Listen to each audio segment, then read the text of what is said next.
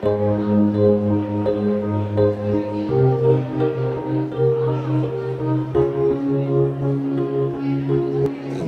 exhibition starts to break apart stereotypes or preconceived ideas of what Africa is.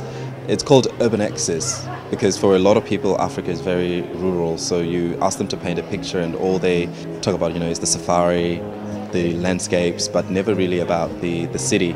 So we thought this exhibition should start to talk about the urban landscape and explore contemporary Africa right now. A lot of the artists work in the cities, Johannesburg, Cape Town, Harare and Kenya. Southern Africa, South Africa, Zimbabwe, Namibia, with a few touch points in Angola. And what they represent is the current discourse that takes into account the history, the tumultuous history of Southern Africa. So all the way down from discovery and the colonial period, focusing also on the apartheid era and the transitional phase and the current post-colonial, post-apartheid period. These are artists at the forefront of contemporary practice.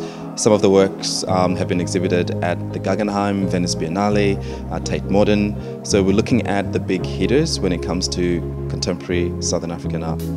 By a quirk of fate, one Monday morning at 9 a.m. last June, I had Michael Memeo and Gerald Sanyangori turn up on the doorstep of my gallery in Harare. The first thing I said to them was, "What kind of people are you who turn up to an art gallery at 9 o'clock on a Monday morning?" And when I found out they're Australians, I really gave them a hard time.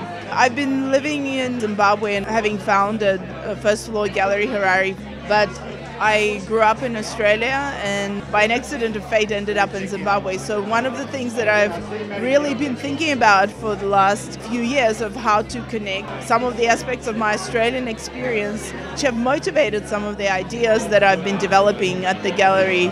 So the Another Antipodes exhibition looks to challenge the preconceptions when we look sideways to contemporary Africa. Often there's many of these preconceptions that still surround Africa, Africans and indeed African art. What Another Antipodes Inc.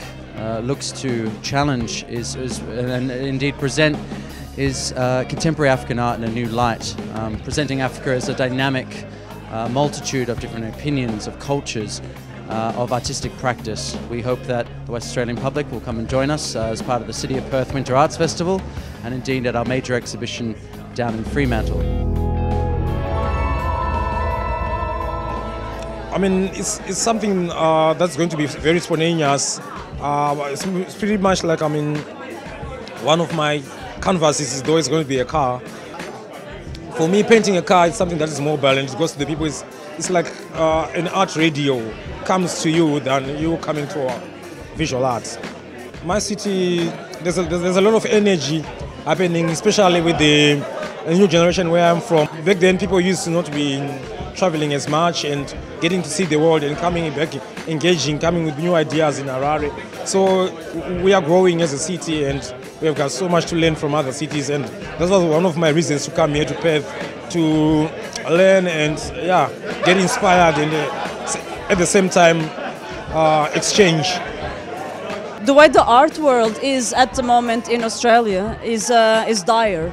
So it is quite encouraging to see quite amazing, different, a breath of fresh air, this art. Great to see the sponsors involved in it. Art needs sponsoring, and that's how magic happens. An exhibition of this kind can happen without the support of the community and business. We've been fortunate enough to be sponsored by our major sponsor MJA Studios, an architecture firm based in Subiaco, as well as South African Airways, which brought a lot of our visiting artists to Perth, Quest Apartment Hotels Fremantle, our accommodation sponsor, and the City of Fremantle that is hosting this exhibition for the duration of its course. Art on the Move for our education component, Art Africa Magazine, our international media partner, and PS Art Space, where the exhibition is sitting at the moment.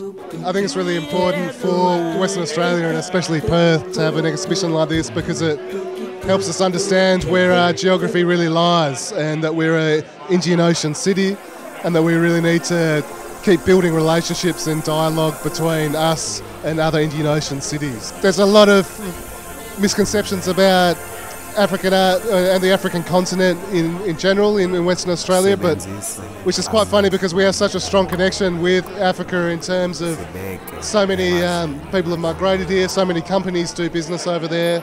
But I think what this exhibition does is it really helps to change perceptions about progressiveness of the African continent.